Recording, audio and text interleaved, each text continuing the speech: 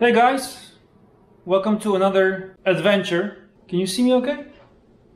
Yes, you can. I can see everything just fine up to 2 feet. Anyways, a little recap. Last episode, or whatever, the first part of this saving Private RS from the scrapyard. So, chose the weight reduction option.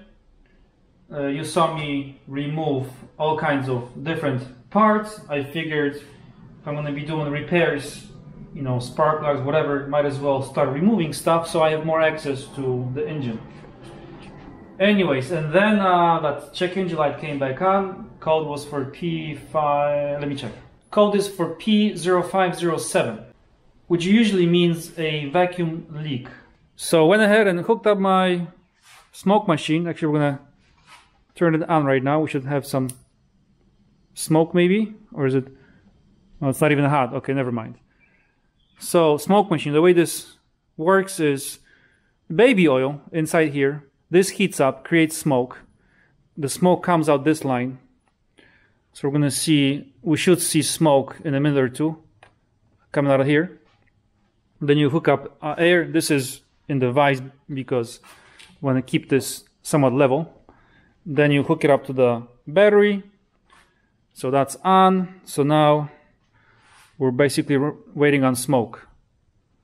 I see a tiny bit, but not enough yet. Then you want to hook it up. I chose unhook the fuel pressure line here, and that goes straight to the intake.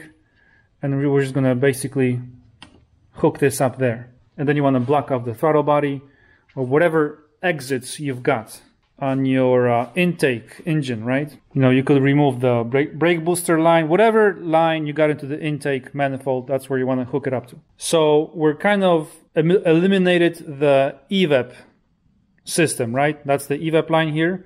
That goes underneath, goes into the evap solenoid, but that's blocked off, right? So we got the cruise control here and the evap blocked off here. So this is doing nothing right now. Oh yeah, look, check this out. Look at this. You know what this is from, right? That's that pulley from the AC compressor. I always thought these were too close to the cover, but never seen this before. So I was going to take this cover off and take a look at the timing belt, but now I don't have to. It's actually nice. It's not cracked. It's a little bit stretched maybe for my taste, but nothing too bad. So I'm going to leave that alone. Somehow I'm going to have to clean this up a bit and maybe just put tape over it. All right, looks like we got some smoke. Can you see the smoke? Yeah, got smoke. I'm going to hook it up. The intake. And look for smoke. It's already coming out of the PCV system. I wanted to block this off. Guys, whenever you get a new rack and pinion, radiator, whatever, keep these plugs. They come in handy. Find the right one. It's too big, it's too small. There. Another one.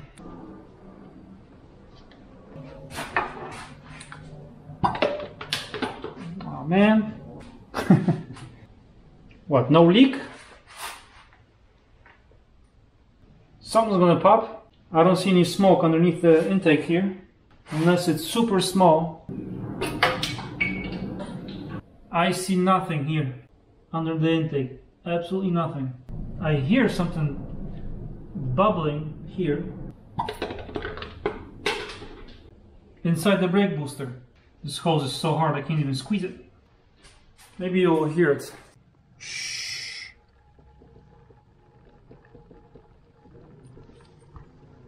Can you hear it?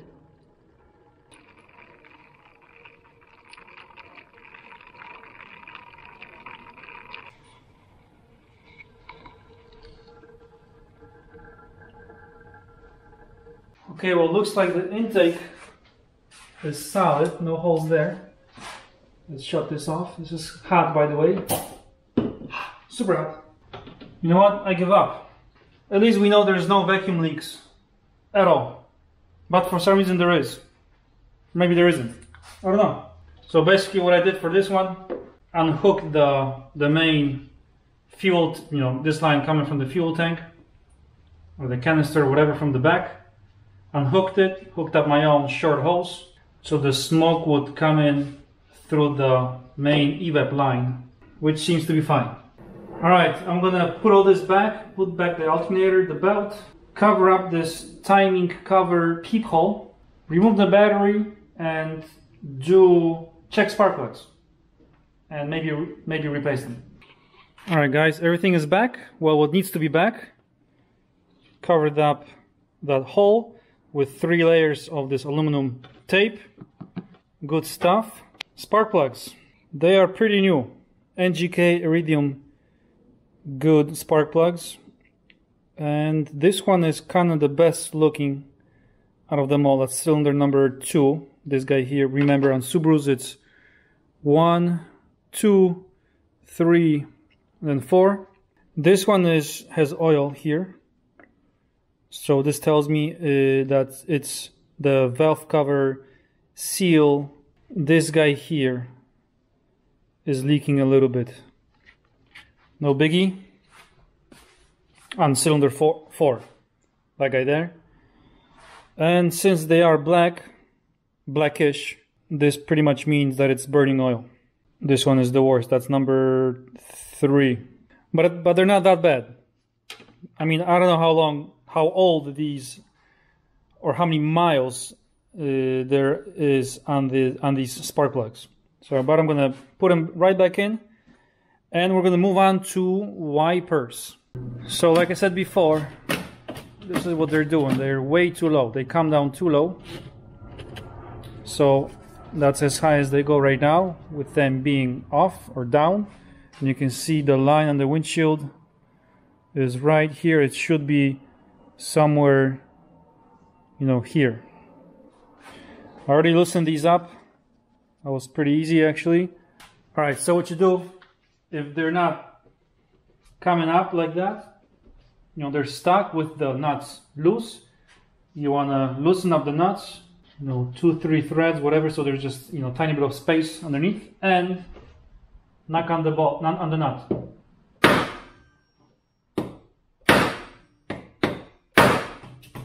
And that's loose.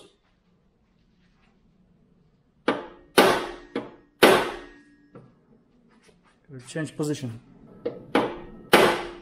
That's it. Done. These splines look okay actually. I'm going to move it down a bit to the factory position. Hopefully get it right the first time. These splines also look okay. Am I doing it the other way around? I think I am.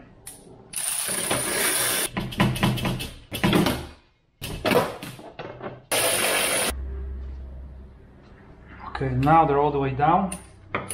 We're just gonna try them. Oh, no battery. Never mind.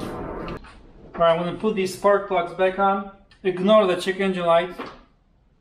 Well, it's not on now. It's, for some reason, it disappeared again. And we're pretty much done underneath the hood. Besides the intake. Figure that one out later. And I'm probably gonna move on straight to those rear trailing arm, control arm, lower control arm bushings. The Jesus bolts.